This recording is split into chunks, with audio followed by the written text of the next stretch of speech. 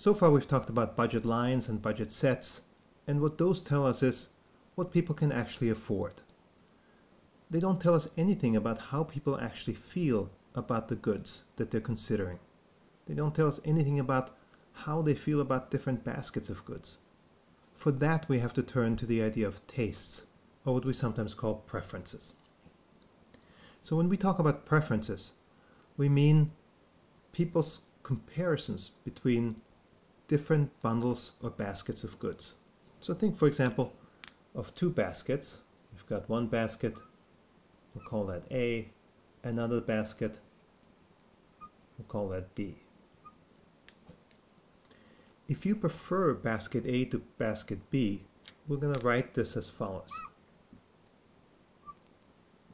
So this looks sort of like a greater than sign, but it has some curvature to it. And the way we read it is we say, this means you prefer the basket A to B. If you're given a choice between the two, you're going to pick A. Sometimes you might be indifferent between two baskets. We're going to write that this way. So this little squiggly line means you are indifferent between A and B. In other words, if I give you a choice between A and B, you say, I really don't care. You could flip a coin and give me whichever one comes up heads. And sometimes we're going to write A with this sort of squiggly greater than sign and the squiggly indifferent sign below to B, and we're going to interpret that as A is at least as good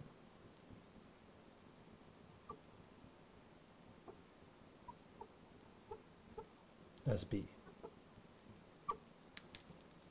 Okay, so that's some notation about how we talk about preferences. Now, in order to move this along, we have to make some assumptions about tastes. And the first assumption that we're going to make is the completeness assumption. So we're going to say that your tastes are complete. You have complete tastes if you can in fact make comparisons between baskets. So your tastes are complete if for any two baskets, A and B, it's either the case that A is preferred to B, or B is preferred to A, or you're indifferent between the two. So all we're saying is you're able to compare two different baskets. If I give you two baskets, you're not going to tell me, look, these baskets are so different, I can't choose between the two. You are able to make a choice, or you're able to tell me that you're indifferent and you're happy with either one of them. In order for you to make a choice, you have to be able to compare baskets. And so when you can do that for any two baskets, we'll say that you have complete tastes. The second assumption we're going to make is that if you have three baskets, so we'll add a third basket here, call that basket C, there's a certain consistency to your tastes. So that if you prefer A to B and you prefer B to C, that should imply that you also prefer A to C. So let me write that down. We're going to say that your tastes are transitive.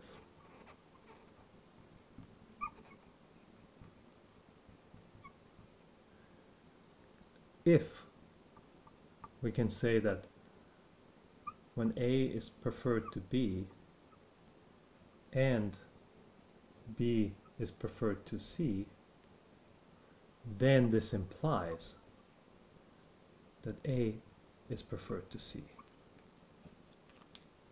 Suppose that wasn't the case. Suppose it was the case that you preferred A to B and B to C and C to A. So if you prefer A to B and B to C and C to A, well, now we're running into trouble because we also know you prefer A to B and B to C, but you prefer C to A, and so on and so forth. So if this was the case, you would have trouble making a choice.